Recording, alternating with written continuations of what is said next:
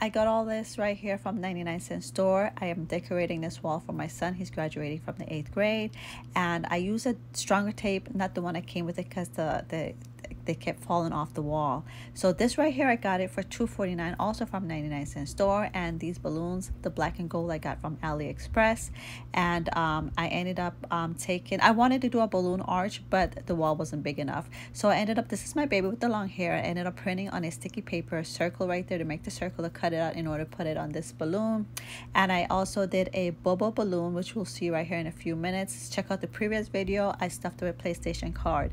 And this is my baby with long hair. You will see him with short hair. My baby graduated valedictorian, you guys. I'm so proud of him. He's a very smart kid, but he was dealing with a lot in the sense that I've been ill for 2 years. There's a lot of time that the depression hit me so bad that I'm in the bathroom crying, and he would be on his laptop coming and check if it's okay while he was in class in Zoom. So I love him, and I thank